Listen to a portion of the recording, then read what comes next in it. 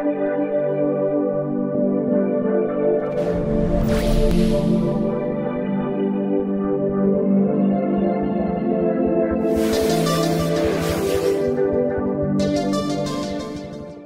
out your smartphones while my lovely technical assistant, Alex, is fixing this, and download my app, because that's really why I'm here tonight, right? I was going to charm you first and then tell you to download it, but we've got some extra time at the beginning. So, download MilkCrate. I'm just going to start. So, MilkCrate is an app that helps you live more sustainably. I can tell we're on edge. I don't want to lose you. So, this started as a personal passion project of mine when I was trying to live more sustainably in Philadelphia. I'm from this city. I went to grad school here in sustainable design, and my master's thesis was basically my desire to create a tool that would help me live more sustainably and to fulfill the hunch that there were a lot of people out there, probably most of you, that you would feel better about yourself if you lived your values, but you find it kind of hard. You have those dead batteries in your drawer and you're like, eh. Or you're like, oh, I should really eat more local fresh food and support a local farmer. Oh, but the grocery store is right there. Or I really like these Cheetos.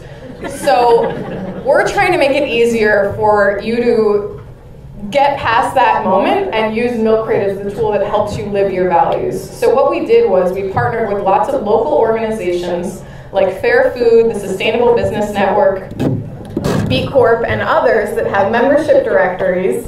Oh my God, this might happen. And we brought together all of their directories into one place. Yes! Okay, this is happening. All right, so live sustainably, shop locally, and download MilkCrate. So there are 46 million people in the world or in the US who are conscientious consumers, people like me and lots of you who feel good about themselves when they buy from companies that share their values. So Chipotle supporting local farmers, or going to the White Dog around the corner that definitely supports local farmers and pays a fairer wage. So all of these companies, when we support them, we feel good about ourselves, and we often use mobile technology to find them. But it's sometimes difficult, and that's where we come in. Now, the other kind of problem that we're solving is that there are civic departments all over Philadelphia and in other major cities that are spending heaps of money. So money's been a theme tonight, so I'm going to try and talk like money is a big part of what I'm doing, and it is, but there's the social impact part too. So these civic departments are spending $700 million here in Philly on sustainability programming over the next 4 years. And did I break it? No, it's not broken down, but whatever. So we're targeting these civic departments that, like the water department, they're spending heaps of money on helping residents get free rain barrels or installing other kinds of sustainable infrastructure in their homes and in their communities.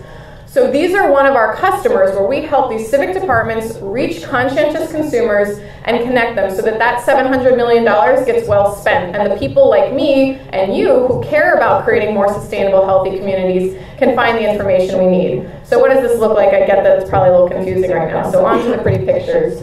So this is the first version of MilkCrate that we launched in August, along with our crowdfunding campaign. We used Indiegogo and had success, so sometimes the platform, it depends. Tech is really hard to crowdfund for. But anyways, we launched our crowdfunding campaign, our new website, and our app in August, and it was a basic directory tool with about 2,000 listings in 26 categories. So you can find every local sustainable restaurant, bike shop, used bookstore, thrift store, university that has a sustainability program, and many other things. So that was our beta. It basically brings together those civic programs, businesses, and nonprofits into a reward system built on a directory, and that then helps our consumers live more sustainably. Does that make sense? You get a little graphic there. So I'm now going to show you the next version of MilkCrate and explain a little bit about our thinking of where the company's going and how we're growing. So the next version of MilkCrate, this still looks a lot like the current one, but there's something different. You can see these badges on the left. Those are telling you, where did this business come from? What makes it sustainable?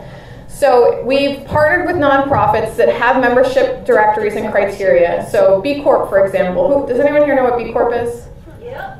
Awesome. Okay, so a bunch of you. I'll give a quick explanation for the other two-thirds. It's a certification that basically identifies a business as having a triple bottom line. It means this company doesn't just care about money, it also cares about its impact on the community and on the environment. And it's basically the hardest to achieve certification for any company that's trying to demonstrate a triple bottom line. So B Corp is an example of our businesses in our database. There are about 100 here in Philly, about 1,000 around the world. So you can see that Keswick is B Corp. They're not actually, this is just a demo. But then you can understand, what is this business doing? Where does the data come from? Transparency was one of the #1 things that our users gave us pushback on, so that's in there. You can also see this banner ad in the middle. That's a lead referral. It's kind of like a Twitter card where we can capture users' interest in participating in a program. We're going to have maps, so you won't have to leave the app to go into Google Maps. I was told to do a demo, so this is more like how the app works. We're also going to have a browse section where you can go through all the different categories in our database. So we've got food, fashion, energy, transportation, education, all these different categories for your lifestyle. So it's not just restaurants, it's lots of different things. So all those other areas of your life where you're thinking, I bet there's a more sustainable choice, there is, and it's in here. You just have to click on the category and you can see what the options are. We're also going to have social media integration in the app, so when you sign up for one of those referral forms where you see the rain barrel program that the water department's offering and you're like, I want a free rain barrel, I want to help manage stormwater infrastructure and prevent poop from going into our rivers, that sounds like a great idea. When you use our Facebook integration, we'll automatically be able to send your email and name to the water department. They will reach out to you and help you get your free rain barrel, times several dozen other kinds of opportunities around the city. Oh look, I even put in another mock-up. So this is what it'll look like when you click on it, yes, I want this. And these are some other organizations that we're talking with. We're having our 3rd meeting with PICO on April 1st. They assured me it was not a joke, so I'm excited about that. This is what a free listing is going to look like. Again, you can click on the badge, understand what the badge means. I kind of already explained it to you. And then down at the bottom, cut off by this lovely screen, are some of our partner organizations where our data is coming from. Money, right? So one of our revenue streams is a freemium model for profile pages. So business owners are paying us to have an enhanced presence in the app versus this pretty simple version. This is the tricked out MilkCrate premium account. It comes with, and this is the pitch we gave to Zipcar, who's one of our newest customers. So you get a logo, a banner image, a 3rd link, a lengthy description, and kind of most importantly to a lot of these business owners, a narrative about themselves and why they run the company the way that they do, and that it's their values and how their values permeate to the culture of their company. You get enhanced listing in the map and top billing and search results. So you really stand out as a leader in your category. Most of those are current customers. Some of them are going to be, they just don't know it yet. And then you're going to have a user profile with favorites, and we're really excited about what this favorites thing can do for us. We're hoping that we're going to kind of become the app of choice for a lot of sustainability fairs and events. Without having to do any new code, you can walk around, sample that local cheese, and go, find that farm or maker in our app, and then add them to your favorites list. So it's a very simple way of us becoming very involved in community events so that the people in this community that care about what we're doing, it's a good way to kind of have that touch in their lives on a regular basis. Another thing that we're exploring that I'm excited about is a potential pilot program that we're going to be doing here with Recycle Bank, which actually started here in Philly. Yep, they've got 4 million users and raised $80 million, so we're kind of excited about what can happen if we build on their infrastructure and user base. Do you work for Recycle Bank? Nope. You just love it. Awesome. We love it too. Recycle Bank. Who knows what Recycle Bank is? Jesus. Okay. Come on, guys. So Recycle Bank is basically the biggest, most successful in certain ways sustainability rewards program, or really sustainability program in the country that has increased recycling rates in municipalities. And what they did was create a rewards program. But the rewards program, we think there's a real opportunity for MilkCrate to help and to build it. And so one of the things that we're looking at doing is using beacon technology and or geofencing so that when you walk by a MilkCrate business, you get a ping, you need to go into this business. And then when you go into this business, it's like, aren't you glad you came into this business? Here are all the rewards you forgot you had in your Recycle Bank account. You can now redeem them at this MilkCrate business. And so you get discounts and perks in those businesses. So that's what's going on there. Bunch of other crazy ideas in the pipeline. So the first year of the company was my master's thesis, started in September of 2013 at Philly U and the Blackstone Launchpad. Jean? No? Okay. August, we launched the website, the first version of the app, and our crowdfunding campaign. Forbes in October, that was crazy. We got into Project Liberty. Corey, are you still here? There you are. There he is. Actually, I think this is a perfect moment to thank Corey and Project Liberty for creating the perfect pipeline and community and context for us to grow our company. And then, oh yeah, I'm not done. It gets better. What time is it? Okay, it was like 3 hours ago now. It was fresher earlier. So Project Liberty is a partnership with Ben Franklin Technology Partners. And companies that go through Project Liberty hope to get money from Ben Franklin. And about 3 hours ago, we found out that we are going to be one of those companies that is getting money from Ben Franklin. Yes, thank you. I've been waiting like 3 hours to tell you all that, so glad I got to do that. Also, some other great recognition and exciting things for me in the company in the fall.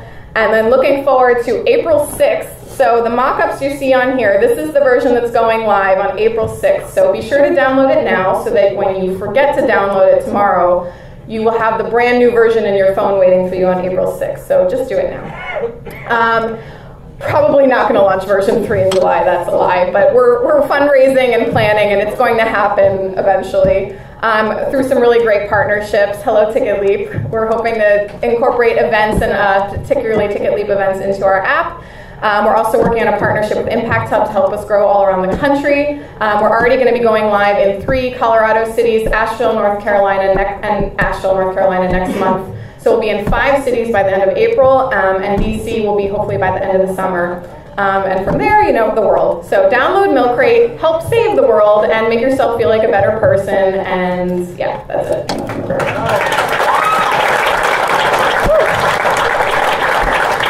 Actually, no, let's leave that out. Questions? Yes. That's a great project. I have a question about the criteria that you have put together to certify or to kind of, the eligibility criteria for some business to be in that app, and how you test them, how you make sure that they are actually passing. Excellent question, and somehow I never addressed this properly, so I will do that now. So all of these organizations down here at the bottom, PACA, B Corp, the Humane League, SBN, Fair Food, the Energy Co-op, Fair Trade, these are all nonprofit organizations that have established criteria that's been trusted and vetted over the years that they've been in operation. So they have directories of businesses that have met their criteria.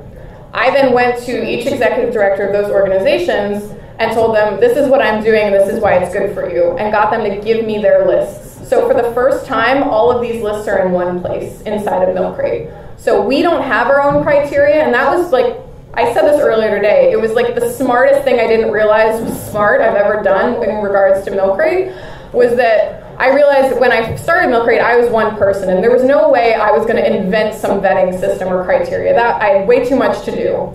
And when I looked at what a lot of the other companies had done, I realized that they really held themselves up with that process. It was cost prohibitive, it took a lot of time. So cutting out the middleman of building our own vetting system, actually we added the middleman. We brought in all these organizations to do it for us. So these organizations are our criteria and our vetting. We don't have our own, and that helps us to grow and expand, and it built a collaborative model instead of a competitive model. Because when an organization sees you doing something that's similar to them, sometimes they get a little defensive. But when we show them our model, they're like, oh, we want to be a part of that. So that's how it works. Yeah. Any other questions? Yeah. Why the name? Why? Oh, God, I love that question. I'll give you a business card. So on my business card, on all of our business cards, there's a picture of a bicycle. So this is on the cover on my business card, and the concept is that people around the city take old milk crates and they put them on the back of their bikes, right? This is like a storage thing, it's a repurposing thing, and it's also the container of your sustainable urban life. And so MilkCrate is the container of the information to help you live your sustainable life. We're the place you go to find the business where you buy the thing that you then put in your MilkCrate. So that's where the name comes from. Great. Yeah? Thank you very much.